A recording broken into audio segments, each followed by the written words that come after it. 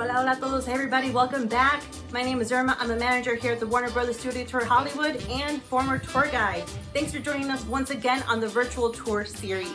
Today we have a one-of-a-kind stop available for you, the Jungle, home to Aquaman, True Blood, $1 Million Baby, and a couple of Pretty Little Liars. This is one stop you don't want to miss.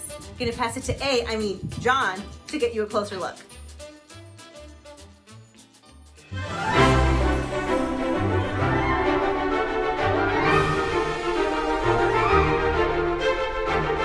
Now this next set, it's the last of its kind. You won't find anything like it in Los Angeles.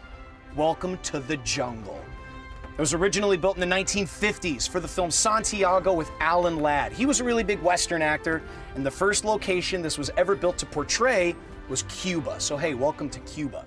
We have a combination of sets here as well. We have practical sets, like this barn on the left, which was used in Annabelle Creation, where a scarecrow comes to life and terrorizes one of the little orphan girls. It's also in Aquaman. That's where Black Manta wakes up in Dr. Shin's lab. We have another practical set on our left. Most famously, that was Merlotte's Bar and Grill from True Blood.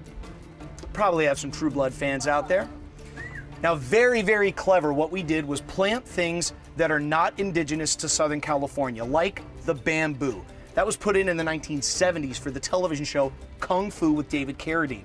But since we have bamboo, it can really easily create exotic locations like Tokyo, Japan from The Last Samurai with Tom Cruise. This is Africa a number of times. Looney Tunes Back in Action, ER, Congo.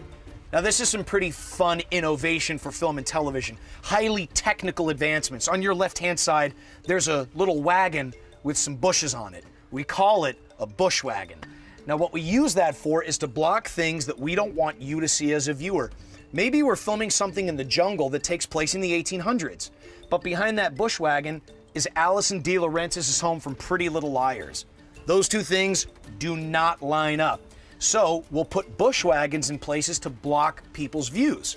So next time you're watching something, if there's a series of bushes that doesn't look like anything else, you can be like, hey, that's a bush wagon. There's something behind that that they don't want me to see.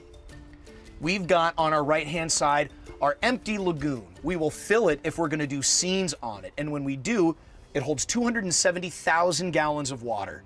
That's played every body of water around the world. If you want it to be, that's the Atlantic Ocean. They'll dye it different colors, and sometimes they line the perimeter with a blue screen, remove the blue screen in post-production, and add whatever body of water that they want. We have another practical set on our right-hand side. Most important for Warner Brothers, this played Ira's Roadside Diner in $1 Million Baby with Clint Eastwood and Hilary Swank. Warner Brothers has 10 Academy Awards for Best Picture. $1 Million Baby is one of those. It took it home in 2004. Speaking of 2004, that's when we built our newest backlot set.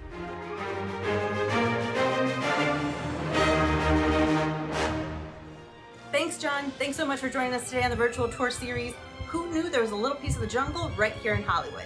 Well, we'll see you again very soon on our next episode. Bye.